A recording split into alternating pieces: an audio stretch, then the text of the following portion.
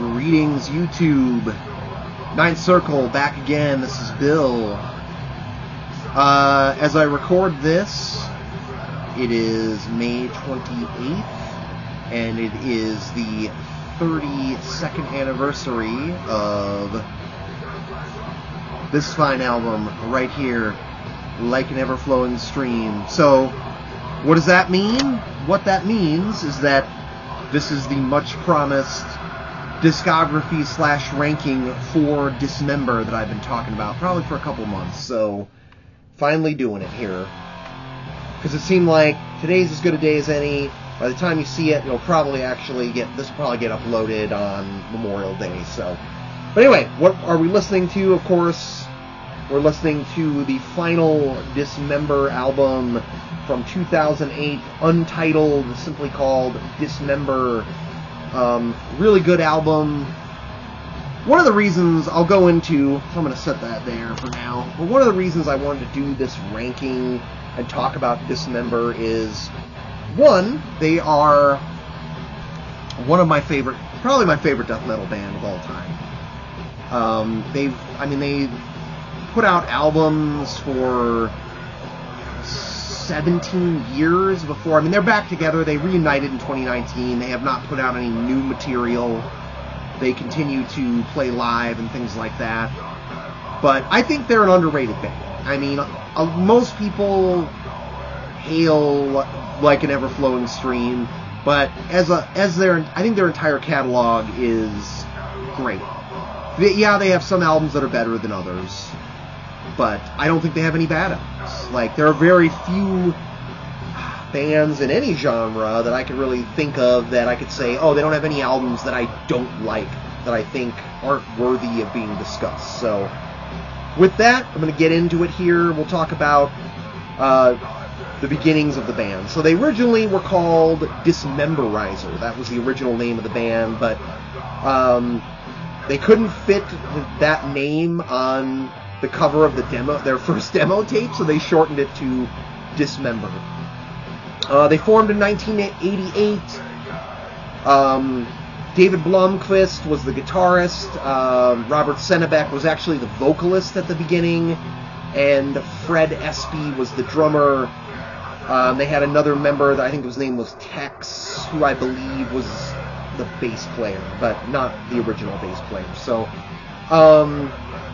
they recorded 5 demos between 1988 and 1990. The first one was a rehearsal demo. Then they released a demo that was simply called Blasphemy in 1988. 1989, they had another rehearsal demo. I'm looking at what the other... Dismembered. That was their first demo in 1988. They had a rehearsal tape, 88. I'm going to look at my phone for some notes. Dismembered was their first demo, also their second demo from 1988. Last Blasphemies from 89. And then they had rehearsal demo 89 and Reborn in Blasphemy 1990. So, as I said, you had those 3 members that would continue to be in the band. So the band actually broke up at one point, I think in 89, and Fred Espy and David Blomqvist joined Carnage with Michael Amott and Matty Karki and the bassist whose name I can't remember, but not somebody that was like a big name player. And they put out Dark Recollections, which is a great fucking album. Everybody should check out Carnage Dark Recollections. I've got it, but it's on the shelf over there. I'm not going to go dig it out. It's Dismember related, but it's not a Dismember album. But anyway, after Michael Amott left Carnage to join Carcass, Fred and David decided to get Dismember back together. They brought Matty Karki along with them, and they recorded that Reborn Blasphemy demo in 1990. And then they also added, Robert Sennebeck came back, but Robert came back as the rhythm guitarist, and they got Richard Cabeza as the bassist. And so in 1991, they released the aforementioned Like an Everflowing Stream. A fucking classic goddamn record. So, override of the overture, the first song is, to me, one of the fucking best death metal songs ever written. Amazing fucking song. There's the back. This one, I also have on vinyl. This is an OG. I have an OG press of this here. Nuclear Blast. I'll take the record out for one reason only, because it is actually signed by all the members of the band here. You can see, God, I'm holding it all crooked and shit, because it's kind of a weird angle. But, yeah, signed by all the members of the band there. So, this is the only, like, legit piece of Dismember vinyl I have. But, yeah, like I said, Override of the Overture, fucking amazing. You've got Skinner Alive being on here. That's another fucking great goddamn song. Of course, In Death's Sleep. I mean, this one, the CD has bonus tracks, of course. It's got Death Evocation, Torn Apart, Justifiable Homicide, great song. But of course, like, that artwork, that fucking Dan Seagrave artwork is just iconic, you know, one of his earlier pieces, too. So this, like I said, I'm gonna have to say this is big spoiler, I'm going in chronological order, but this is my number one, hands down. I fucking love this album.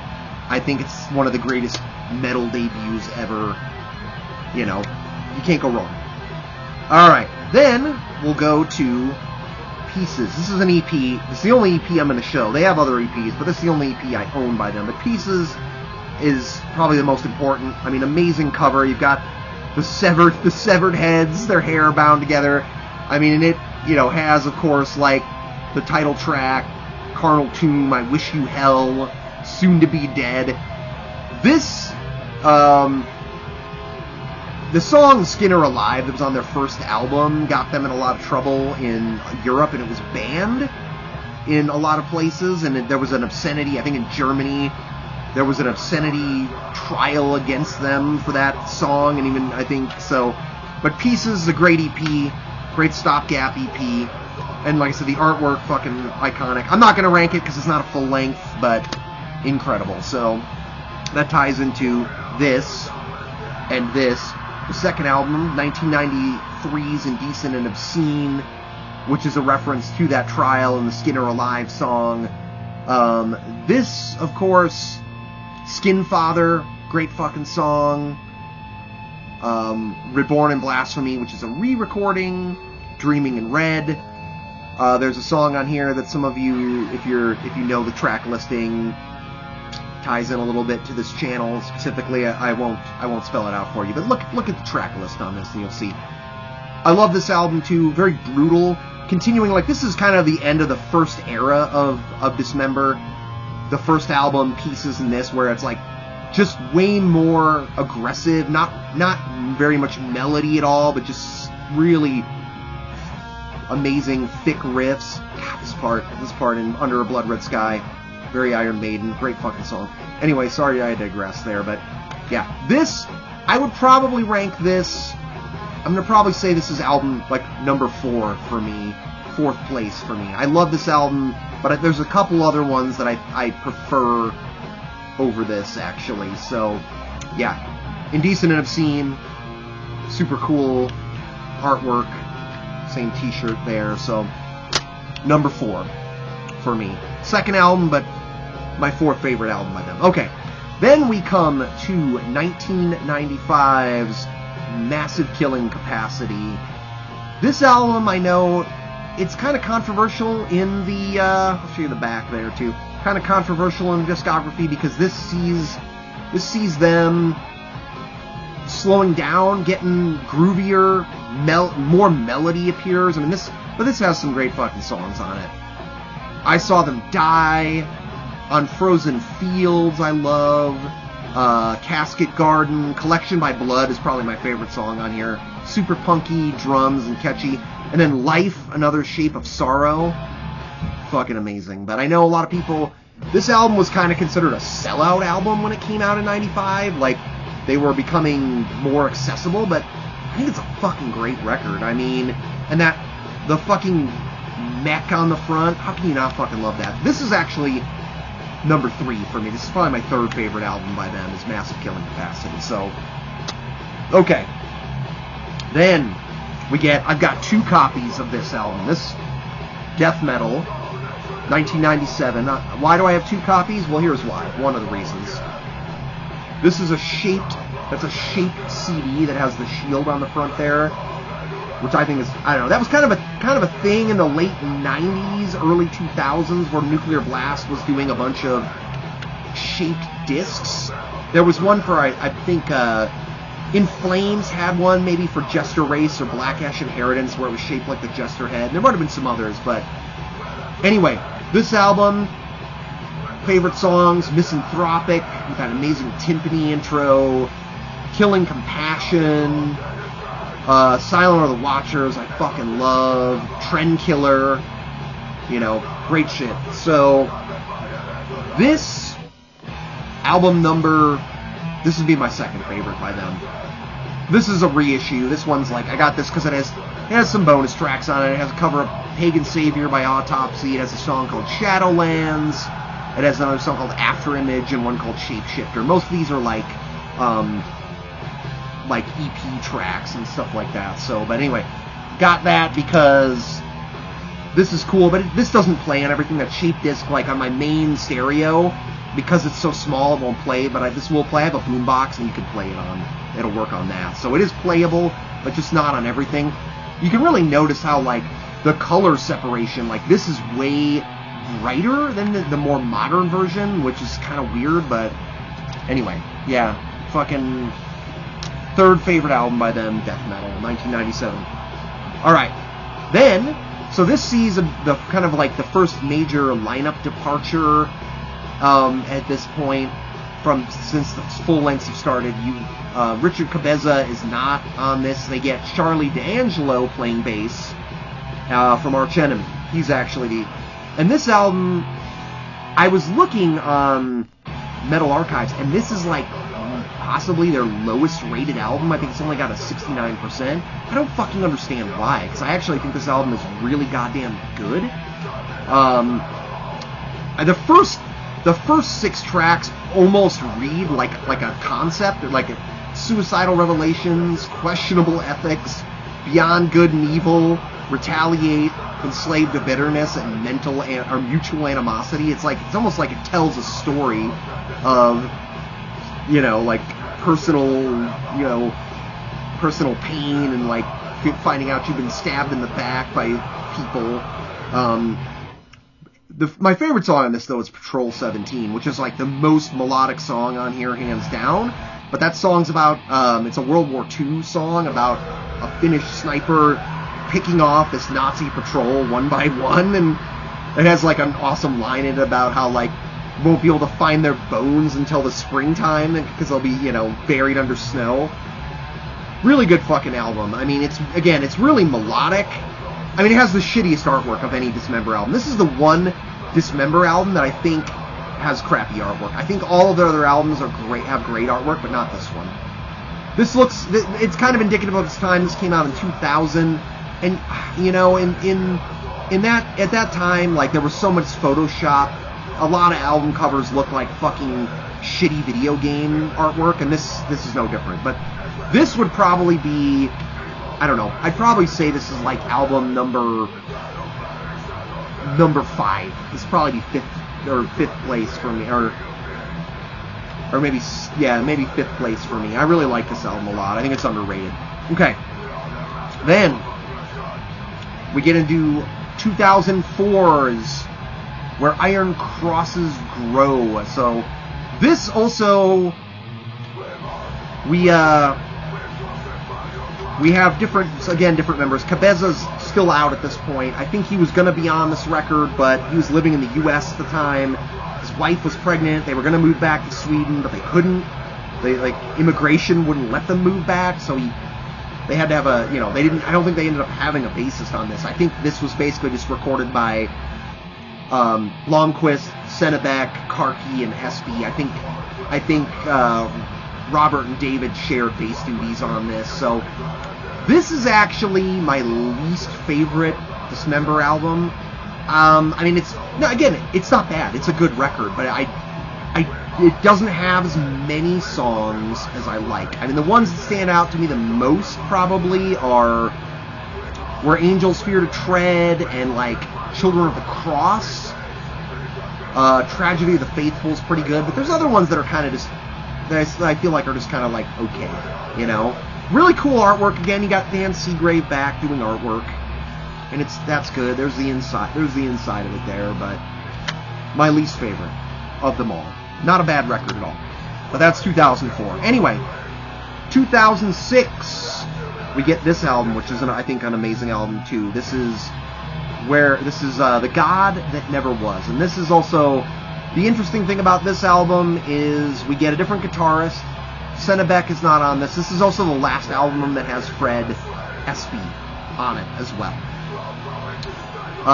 This has, the title track is awesome. The Time Heals Nothing is really good. Phantoms of the Oath I love. Feel the Darkness. My absolute favorite song, though, is the last song, Where No Ghost Is Holy. Fucking hell, man. That song, the melodies in it are just incredible. Great lyrics on this, too. Really kind of leaning into the whole anti-Christian themes heavily. Goddamn. Can't fucking go wrong with this album. Like, incredible. Incredible record. Great artwork, too. And then, that takes us to the album I showed, 2008's Untitled Dismember. So, this one, like I said, Fred Espy is not on it. Robert Sennebeck is not on it. They have fill-in, they have different guitarist, bass, and drummer. So the only two longtime members in it are David Blomqvist and Matty Karki, but it's still a fucking great record, man. Like I said, the song Under a Blood Red Sky, this song, Tie to Blood, great. Fucking No Honor in Death, Black Sun, just great fucking songs overall. Like, if you know, Inside there's not really a whole lot to show there.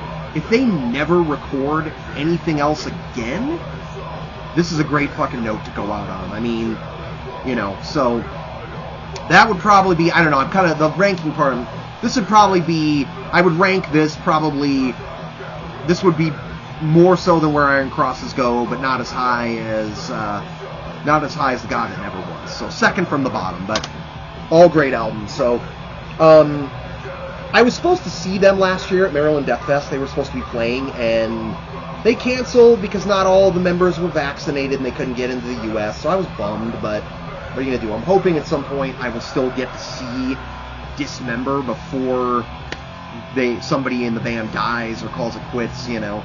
And I don't know, and I'd be cautiously, I'm not usually a big fan of bands reuniting and putting out new records, because a lot of times it's just a cash grab, their hearts aren't in it. I mean, like, I feel like the At the Gates shit post-reunion has not been very good. The Carcass stuff's been decent, but most bands, they lose the plot, typically. They broke up for a reason. But I kind of would almost like to hear another Dismember record, because, like, again, I feel like they're really underrated. Very few people ever cite them as, like, they're the best death metal band or anything like that, but I really do think they have a pretty much flawless catalog, and you should buy all their shit, you should listen to all their shit. They're worthy of it. They're worthy of your fucking time. So, anyway, enough gushing about Dismember. Happy 32nd anniversary to Like an Everflowing Stream.